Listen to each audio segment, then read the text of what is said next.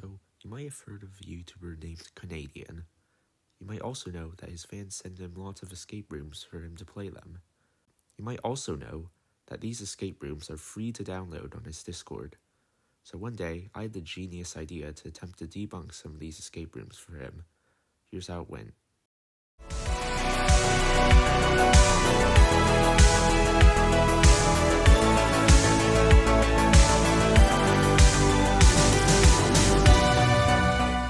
In the first map, I immediately soft-locked and decided to move on. In the actual first map, I spawned in a bedrock box with nothing but a lectern and a book. I immediately noticed that a piece of bedrock in the ceiling looked kind of funny, and I found out it was a block display. However, I had no way to get up to it, so I started looking for more block displays, and found the entrance to the next room. In the next room, there was a crafting table and an opening high up. However, when I broke the crafting table, there was a hopper behind it, with all of Canadian's escape kits. Unfortunately, they were all empty, but this gave me enough blocks to pillar up to the block display, which led to a really tall tunnel. So I pillared up the wall, saving a block by climbing up the side of the lectern. In the next room, there were 2 logs and a barrier window to the next room. After a bit, I realized what I had to do. I made a boat. It took a couple tries, but eventually I was able to boat glitch through the wall.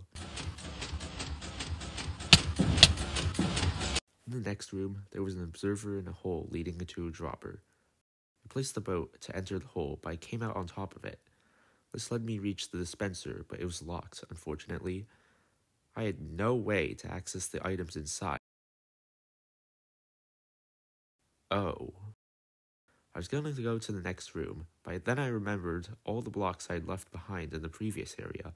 So, I boat glitched through the wall again and collected all my blocks. I also found out that the tall tunnel was a dead end before I wasted too much time climbing up it. Having collected all my blocks, I boat glitched back into the dropper room, which I actually got on the second try, and entered the next area. In the next area, there was a hallway with a moving block door that's broken somehow. Easier for me, I guess. After breaking the copper block, I accidentally fell into the machine. Fortunately, I was eventually able to collect both pistons and the redstone. Moving on, there was a button at the end of the hallway, and when I pressed it, it unfortunately moved all my hard-earned items. It also teleported me to the next room, which at first looked like some sort of trivia room, but all the doors led nowhere. So, I started to collect everything. I originally thought I needed to disconnect glitch through the ceiling with a door, until I noticed a hitbox in the ceiling. This turned out to be another block display that was hiding a hopper with some glass in it. Breaking the hopper revealed the next room, so I placed the glass and built up with the doors.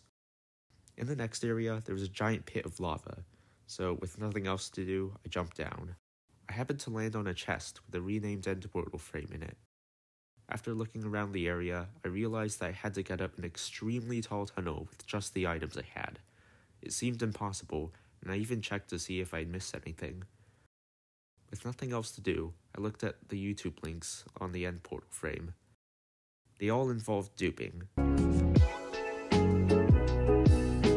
However, with this dupe glitch, it would still take a while to get the needed blocks, so I came up with my own dupe glitch. Oh my gosh, guys, it worked! So I started pillaring up the tunnel. Close to the top, I found a crafting table. Behind the crafting table was a hopper, and in the hopper was all of Canadian's escape kits. Using the kits, I geared up and summoned a wither for fun, which blew up some of the ceiling, letting me escape. Alright, next one. In the next room, I started out in creative. Anyways, I had to pillar out of this bedrock enclosure with just the items in the barrel. Since all the blocks I had were collectible, I first tried to pillar up with them to see how high the walls were. When I ran out of blocks, my tower was barely too short. I had to make one more block, so I went back down. I figured because I had wheat and mud, I had to make packed mud, and then mud bricks so I could make slabs. I also turned most of my planks into slabs. So, I built up again. After I got up, I actually had a block to spare, so I guess it's a debunk? Anyways, in the next map, I spawned with the book in a room with the hopper. Inside of the hopper was 6 oak planks and a warp stem, and I had to crawl through a 1 block gap. It looked like the intended solution was to make a crafting table and then make trapdoors, and I can't boat glitch out of the room because the creator actually made walls 3 blocks thick. Wait, actually, a boat would be useful because they're still cheaper than trapdoors and you can still get to crawl. Also, they might be useful later, so I crawled through the tunnel by using the boat.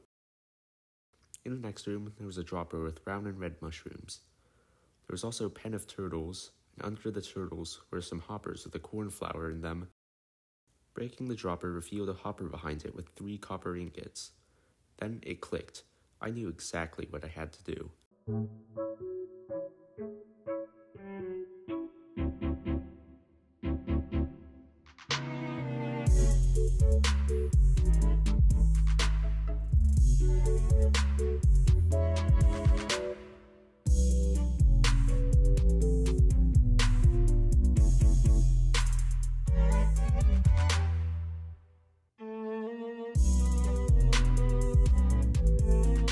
Remember when I said the walls are 3 blocks thick? Well, they're only that thick in the first room. The walls in the other rooms are only 1 block thick, so yeah.